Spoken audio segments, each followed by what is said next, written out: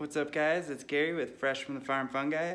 I'm here in Denver, Colorado, and today I wanted to do the plate readings from testing the Myers Mushrooms flow hood. So I brought these with me because I'm not going to be there for a couple days, but this is the negative control.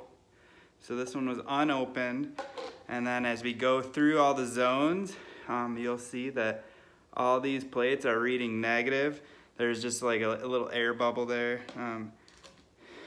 but that's a really good sign. So normally when you're doing your settle plates or quality control, any yeast or bacteria will show up within the first 24 to 48 hours, and then any molds like penicillium or trichoderma, they're gonna start showing up at about 72 hours. So this is a 3-day after, and all of our plates are clean. So that shows that there was proper filtration going on, and I'm gonna start pouring my plates in there now because I feel comfortable that they're gonna come out clean. So I'll keep these for another 2 or 3 days just in case any really slow spores are growing. But from my experience, if there's no yeast, then it's probably a clean workspace.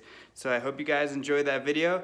Give us a thumbs up, subscribe if you're looking forward to more videos like this, and check us out on Fungi Friday. We're gonna be doing some culture giveaways for Christmas, so I'm really excited about that. Stay tuned, we'll keep you posted. All right, until next time, much love.